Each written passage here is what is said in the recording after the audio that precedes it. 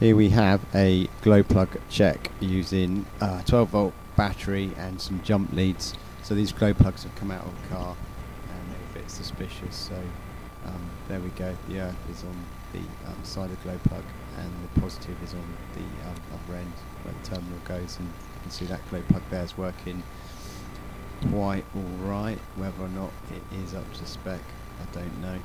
We're going to be looking at using a meter later on to check the resistance. Here we go again with another one.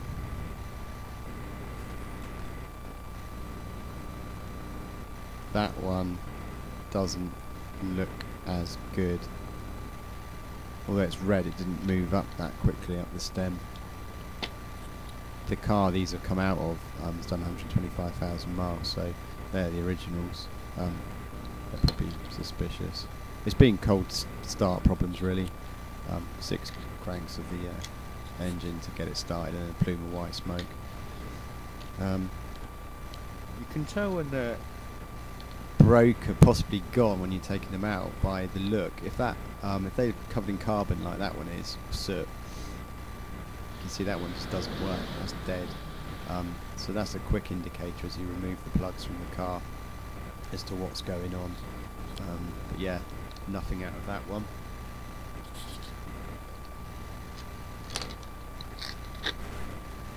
That's 3 of them, and then this final one.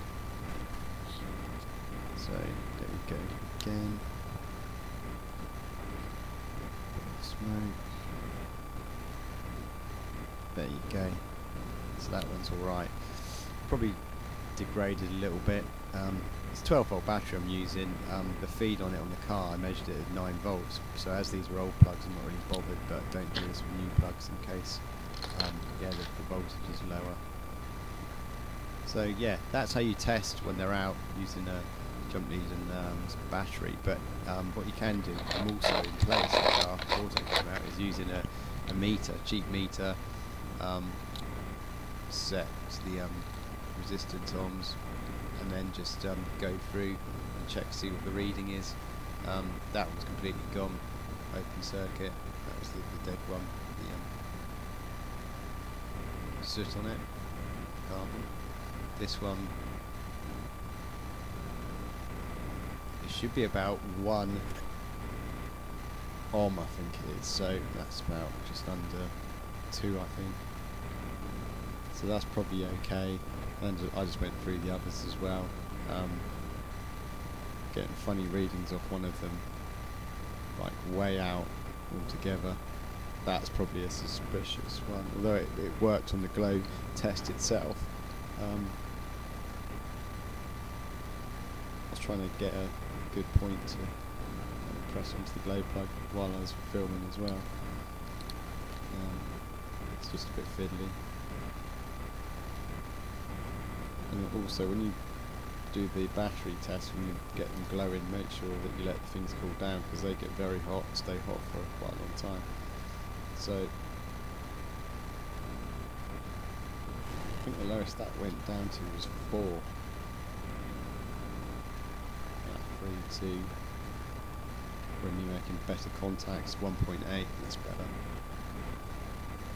So yeah, that one was fairly okay. And then this last one,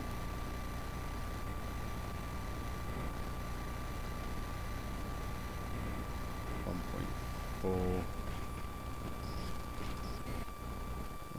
1.3.